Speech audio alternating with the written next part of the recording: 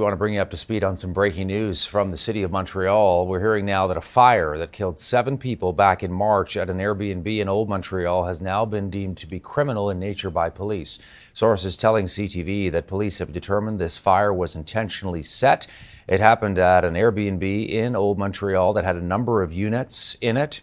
That part of the city is not supposed to have any Airbnbs. 7 people died, including from Montreal themselves, but also American tourists.